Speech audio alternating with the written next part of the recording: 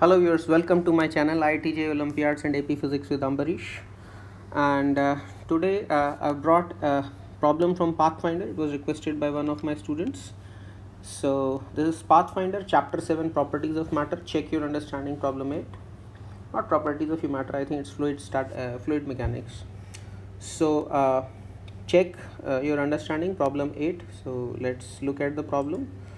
So a cylindrical vessel of radius r and height h is affixed coaxially at one end of a rod of length L, the other end of which is pivoted to a fixed support so that it can rotate in a vertical plane. So this is a small container and this is some small amount of liquid.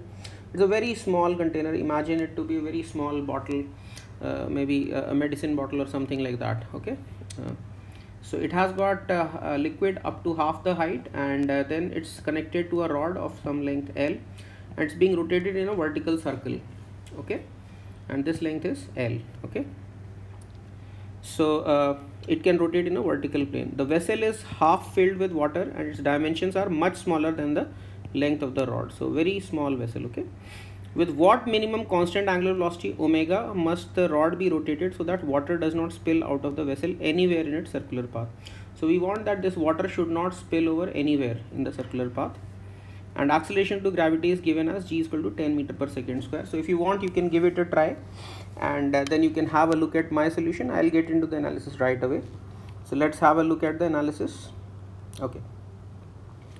So all of us know that the water takes a level surface. In whichever direction gravity acts, the water surface is perpendicular to that, right? So in steady state, water surface of water becomes perpendicular to the effective gravity. Now what I mean by effective gravity, suppose there is a vessel which is accelerating. So there is a real gravity and the pseudo force which is also proportional to mass. So since this force is also proportional to mass and that force is also proportional to mass, I can combine the two forces which are proportional to mass into a single force, and I call it m times g effective. So that's how I am defining effective gravity, that is the resultant of pseudo force and the real gravity force and divided by mass. So that's the effective gravity, right? So even in accelerated vessels, so when vessel is accelerating, you know that the effective gravity is resultant of these two, and then water in the vessel will assume a shape perpendicular to the effective gravity, right? So effective gravity as seen from the vessel frame. Here the vessel is sufficiently small, therefore we can assume centrifugal force per unit mass to be uniform. See here, instead of normal minus ma, here there will be a centrifugal force which will act on this. So gravity, so there's some real gravity mg acting on it, and apart from that, as the vessel is rotating, there's also centrifugal force acting on it. So effective gravity would be the resultant of the real gravity g vector and centrifugal force, that is omega square L times r cap. R cap is the radially outward vector. So effective gravity is going to be the resultant of this g vector and the omega square L radial vector, right? So now either I can assume gravity to be in a constant direction and assume centrifugal force to be rotating about it in a circle, or otherwise if I see from the vessel frame, centrifugal force always acts in this direction, right? But then if the centrifugal force is assumed to have a constant direction, then gravity vector must be rotating about it. So it all depends on what frame you choose. So in the frame of vessel, centrifugal force is always, let's say you draw the vessel in this orientation, then centrifugal force is always downward and gravity vector is rotating in different directions as the vessel is rotating. So from vessel frame, vessel is not rotating, right? And the entire earth is rotating about the vessel, right? And therefore gravity is rotating about the vessel. So that's one way of looking at it, right? So for easy visualization of the spilling process, we shall visualize the process from the rotating frame. In such a frame, the centrifugal force will maintain a constant direction. However, g vector will appear to rotate with an angular velocity omega, right? And also net effective gravity vector will be the resultant of g vector and the omega square r cap. So in this case r is L, so r cap means the radially outward vector, right? Now when the liquid is about to spill, so limiting equilibrium case when the limiting case when the liquid is just about to spill but we have to prevent it from spilling, that means what, this is the maximum allowable angle theta. Okay, if theta becomes larger than this, then obviously some spilling will happen.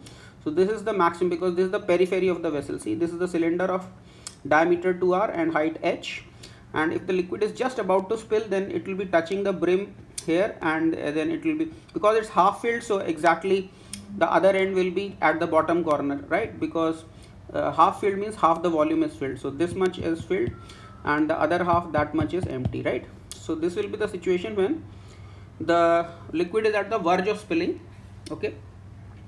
And that means what? At the verge of spilling, the effective gravity must be like this, and this angle is theta and this angle is theta, so and tan theta will be h by 2r when it is at the verge of slipping, right?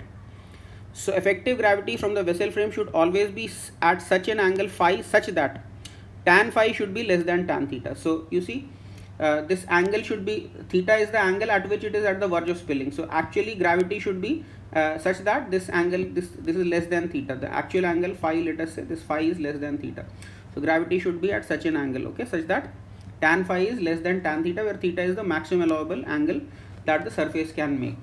And the maximum allowable angle that the surface can make with the horizontal should also be the maximum allowable angle that G effective can make with this vertical wall of the vessel. It's not really vertical, but then from the frame that I am seeing, the vessel frame, this appears to be vertical. So this is also the maximum angle that the effective gravity vector can make with the wall of the vessel, okay. Now from the vessel frame, omega square L has constant direction and G rotates with omega, so that their resultant can be shown by a circle diagram as shown in the figure. So this blue vector is the omega square L vector, which I am not changing the direction because I am looking from the vessel frame, so always radially outward. And the G vector, so resultant of this vector and G vector, that will keep on changing direction. Why? Because this is one vector and this G is the rotating vector. I can draw it as rotating on a circle of radius G, and then the resultant is this vector plus this vector, this becomes the G effective vector, right? So what will be the maximum value of phi as the G vector rotates along this circle? We know that G effective will be as the G, suppose G comes here, then G effective comes like this, okay. So phi keeps on increasing until this G effective becomes tangent. From secant it becomes tangent. At that time your phi is maximum. So this is the situation when phi is maximum, or we can say phi is equal to theta, because theta was the maximum value of phi, and this is what we want, and even at this situation it should not spill, right? So from this figure, so what I've written, note that phi is maximized when G effective becomes tangent to this circle, right? And corresponding tan theta, it's simple trigonometry, this angle is 90 degree at the tangency, and then this is G, and then G effective is under root of I mean, you can just use the Pythagoras theorem, so root of G square plus omega square L square. Just a sec, I think I messed it up a little. This angle is 90 degree, so omega square L whole square, and there should be a minus G square because this is the hypotenuse. So let me correct this, so this should be okay. So omega square L square, oh that was fine there, but this should be minus G square, okay.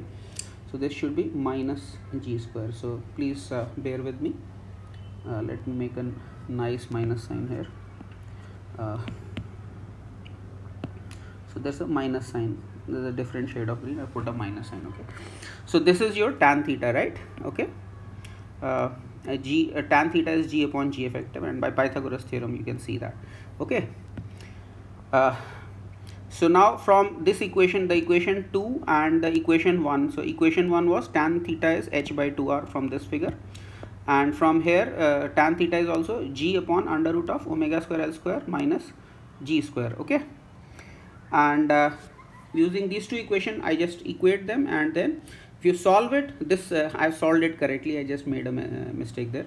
So the finally if I solve these equation, I mean equate the RHS of the two equations, again this should be a, let me use a red pen, this should have been a minus sign over here, okay. So if you use these two equations and simplify, you'll get omega as this, okay. So this is our final answer, and that's my analysis of Pathfinder Chapter 7 Check Your Understanding problem 8.